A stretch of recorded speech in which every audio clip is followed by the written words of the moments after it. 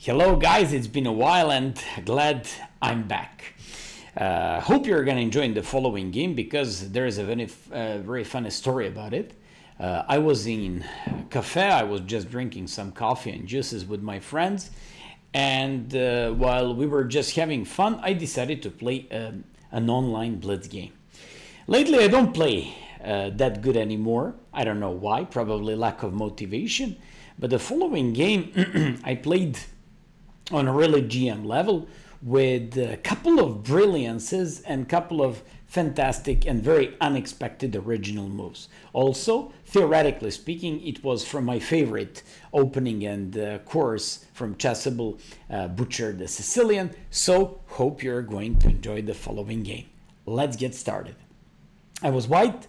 I opened up the game with e4. My opponent went for c5. By the way, my opponent was Turkish FM. Rated online 2620. So after like e4 c5, I played knight c3, knight c6, and you know this one, I called it Azeri variation or Tiviakov's variation, or simply it's called on all the sites traditional variation in the Sicilian defense. It's one of the main assets, I'd say, of the Butcher the Sicilian course. You just want to take on c6, and that's why all good players usually just jump with the knight on d4. Then you play knight f3. That's considered to be the best continuation for white, and my opponent went for the most common and most, I'd say, popular choice by black against the whole Butcher the Sicilian course. So after he went for e6, I played logical move castles, and he went for a6.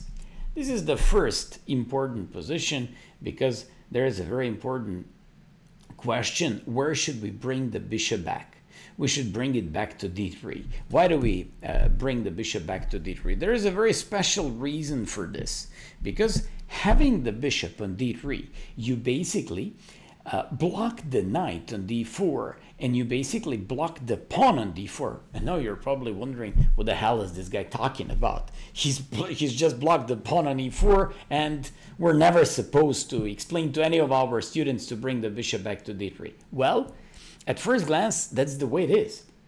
But you actually want to take on d4, want to bring the knight back on e2, in which case you would go after the weak pawn on d4, and the bishop on d3 would block that pawn as a weakness. So afterwards, when you take on d4, bring your knight back on e2, you just play b3 and play bishop to b2.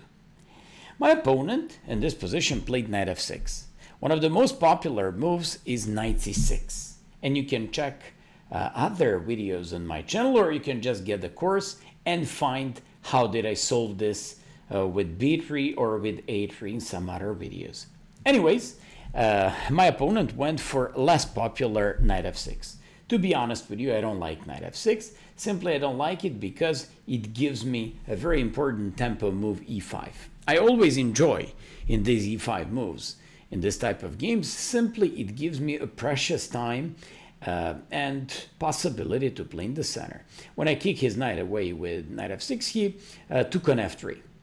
Once again, I just have to say that I find it pretty suspicious, but he can play knight d5. Simply I take, and when they take on d5, look at these terrible pawns. All you have to do is just play b3, bishop b2, and win the pawn on d4. Of course, my opponent didn't like that knight g8 to bring the bishop back. So after like knight takes f3, queen takes f3, he brought a knight back all the way to g8. And when he brought a knight back to g8, I played rook e1, over supporting the pawn on e5, developing my rook, and at some point just kind of centralizing my pieces, I'd say like that. He went for knight e7. Here I started to play nice. Here I started to kind of like my game and what I was actually doing in this game. I played very originally. And I played, that's what I'm telling you, please, you don't always have to follow these. Lately, I have a feeling that we all are kind of fed up and a little bit, you know, like a little bit bored and a little bit confused with all these engine moves and analysis. and I vote for creativity. I vote for sacrifices. I vote for interesting ideas. You don't have to play, and when you, especially when you do those reviews on chess.com, you don't have to say like, am I going to play the best move according to the engine? If it's brilliance, it's fantastic. Great move, it's great.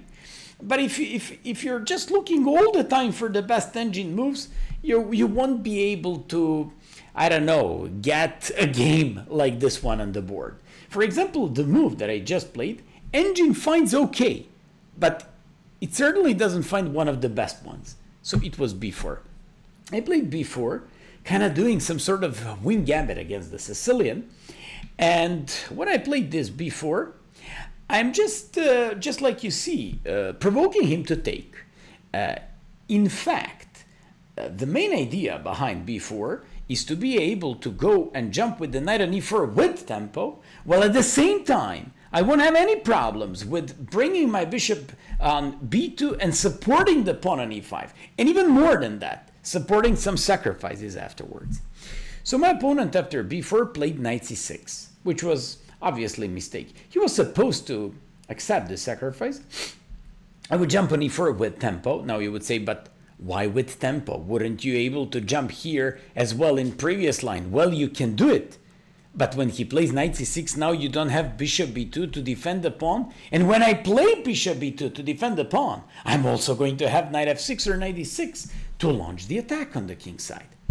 So here I played b4, he captured, I captured, he captured, and I brought my knight on e4. A very lovely continuation. This is probably one of the crucial moments where I just had to calculate something.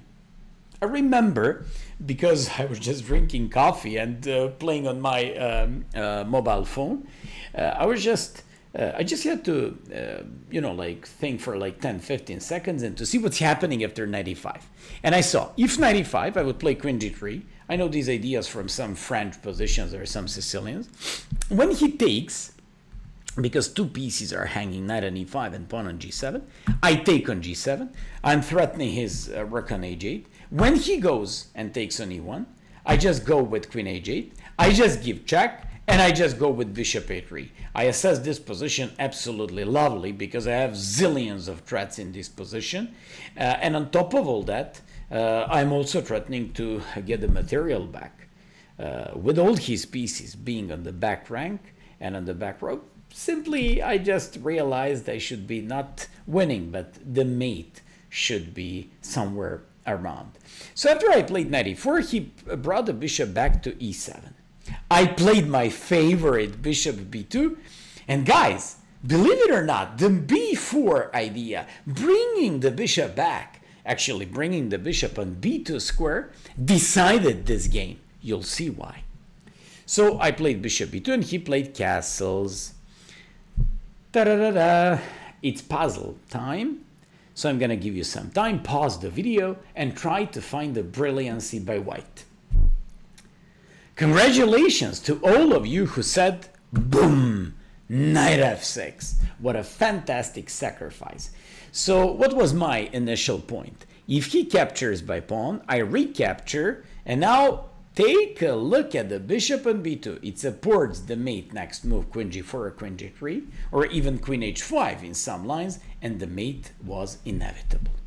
My opponent captured by bishop, so I recaptured by pawn. Can you imagine how big triumph you actually feel during the game? You jump on f6, you sacrifice a piece, and out of everything, and out of all these options, your opponent decides to take by bishop.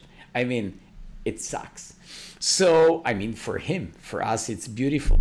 So I just captured on f6 and he played g6. Now I said, okay, I'm having the bishop here. I'm having this monster on b2 that supports another monster on f6, and all I need is my queen on h6. So I went with a pretty primitive queen h3. I could have gone with queen f4, which would be pretty much the same, and he says, okay buddy, but I'll play e5. I just want to take by queen on e5.